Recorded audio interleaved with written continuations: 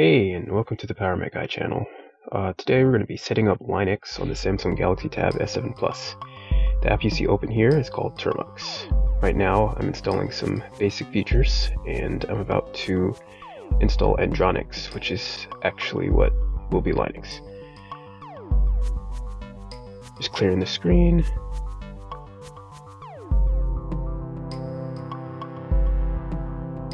And here we go with Andronix. So Andronix is actually a collection of Linux distros prepared just for Android. They all run within a root environment inside of Termux. I recommend the Andronix modded OSs because they have access to better repositories, and that way you can install all the software that I'll be installing. The modded OSs I think are about like $1. It's such a small purchase, I totally recommend it. So I'm just going to sign in. So what I just did was get a link from Andronix, which allows me to install the actual distro, and then you just copy that into Termux. And now I'm just installing that.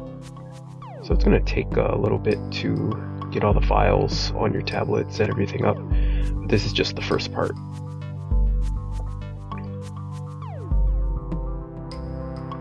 Just checking the camera.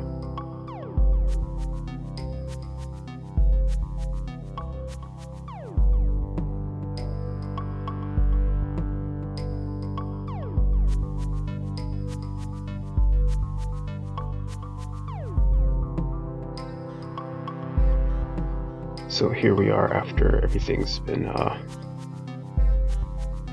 the files are put in place, and now we're about to actually start the environment, which will set us into the startup process, which is this. So we have to set up our locale, tell it where we are so we can know which language to use, stuff like that.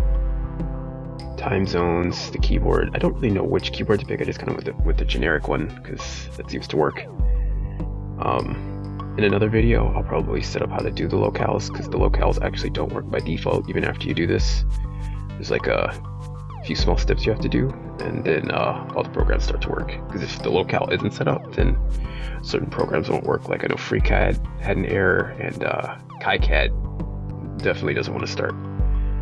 But yep, it'll take a few minutes to set some stuff up, and then we get to the user account creation. So you're going to enter your username, which has to be all lowercase. For this particular distro, they want the name associated with that username, and then you have to set the password for both your user account and the root account. Just gonna hide those passwords there. Alright, so this part is going to take a few minutes. It's going to finish setting everything up, creating files associated with the user accounts, and basically creating a miniature Linux environment within your tablet, all contained within Termux.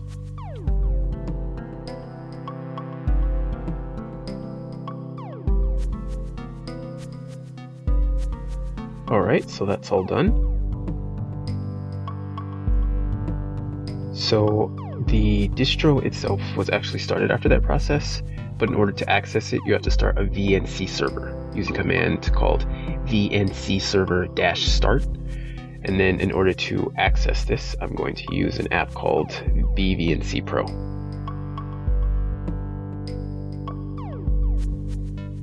It's basically just a VNC client. However, the app is very well made, and the options they have inside for managing the VNC interface they make it excellent. In fact, I prefer to use this app to connect to my desktop, my Windows desktop, whenever I can. It's probably the simplest and easiest connection that works pretty much every single time. Very stable and reliable. And with that, you have a Linux environment completely set up.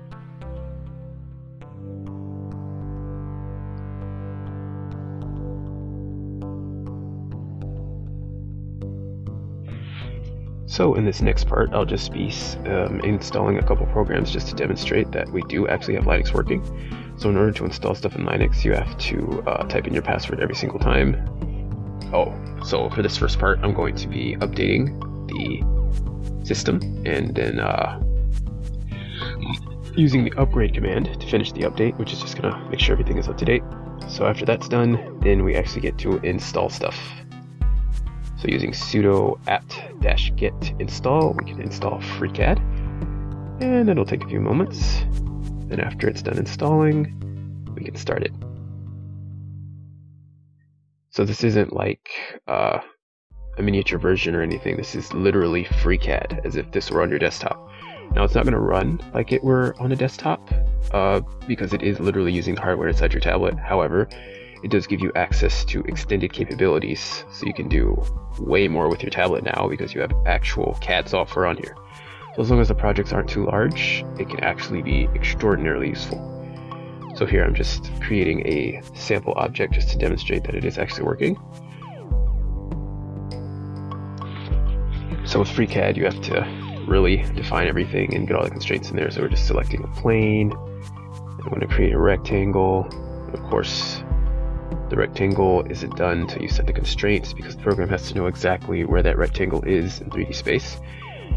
While this is a little bit more tedious than certain 3D programs, it actually makes this program really powerful, because since it knows where everything is, you can make changes on top of changes. So after that was constrained, you can add a pad, which is what I'm doing here, and now it has 3-dimensionality. However, I was not able to demonstrate that. I'll have to demonstrate that in another video. So after installing FreeCAD, I think I installed Slicer.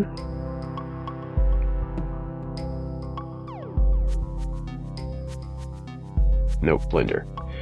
So once again, this is the actual full version of Blender.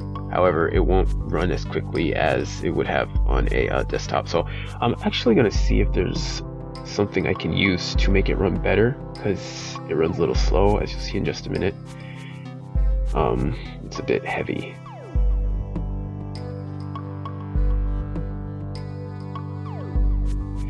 So here we are. So I'm just going to move around the 3D interface just a little bit, and you'll see that it's a little slow.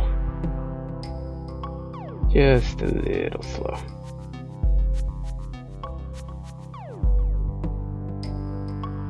Alright, and then for the final program, I decided to put Slicer on here, which I'm actually going to be using for some other stuff. Using FreeCAD and Slicer together, you can actually have a really nice 3D workflow. So after you install Slicer, there's going to be a little setup dialog. Now if you have a pre-configured config file, you can just do what I'm about to do and skip through everything. If you don't, then you'd want to set up the various pieces of information. For instance, rep wrap, is it rectangular, set up the bed size, the nozzle, the diameter of the, all that stuff. You want to actually set that at this point. But it doesn't really matter because you can always change it later. So yeah, at this point, the Linux distro is completely set up, and here I'm just showing what you would do in order to exit. I know I was moving kind of fast in this particular video, but that was just because it was my first time recording in this particular fashion, getting the actual tablet in there. But basically, to end it, you just type in VNC server stop to stop the VNC server, and then you type in exit, and that will exit the actual distro, and then you'll be right back to normal Termux. But other than that, that's all it takes. It took under 5 minutes to set up Termux and 5 more minutes to install some programs. Other than that, you're all set. Thanks for watching.